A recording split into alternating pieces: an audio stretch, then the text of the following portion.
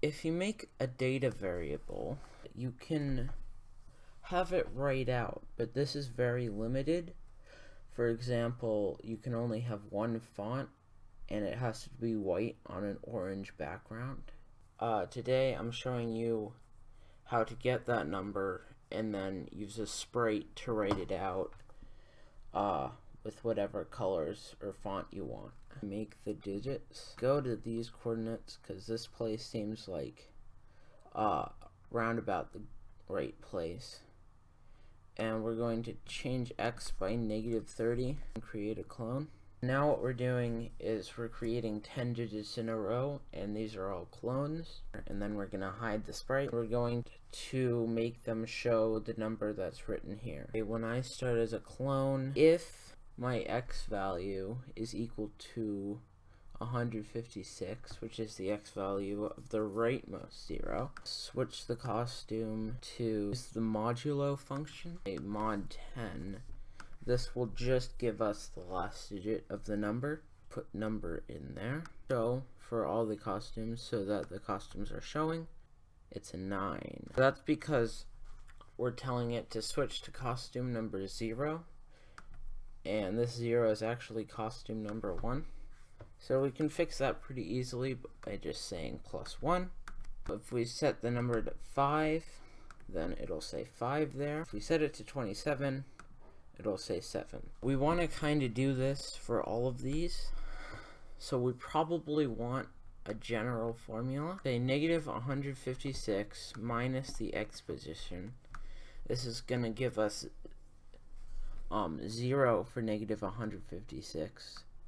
If we divide it by 30, then this will give us the digit number. So each of these digits is 10 times more than the one before it.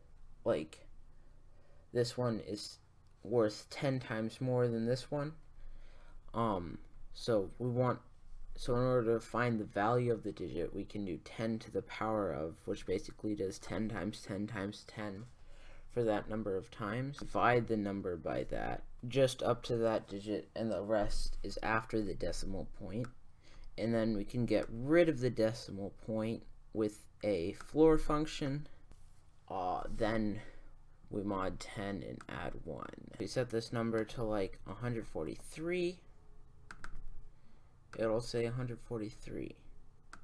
If we put this in a forever loop, then even if the number is like constantly changing, like maybe we change the number by 1, then it'll just keep updating like that. Also, if you want more or less digits in this, you can change this repeat numbers. So if you only want 7 digits, you can repeat 7. If you want to change the position of the rightmost digit, you can change it using these coordinates.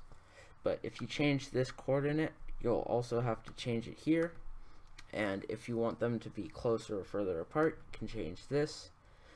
But if you change it to anything else, you also have to change it here. For example, if I wanted a smaller thing in maybe the top right corner, to make it smaller, I would set the size to maybe 50%. I would go to Y 120-ish, maybe X 170. Remember, I changed X to 170 here.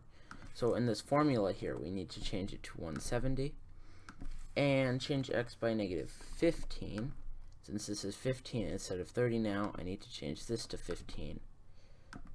And now you can see that it's the same as before, but smaller in the corner. So yeah, I hope this helped you making your digital displays. Thank you for watching to the end, and I hope to see you in the next video. Goodbye.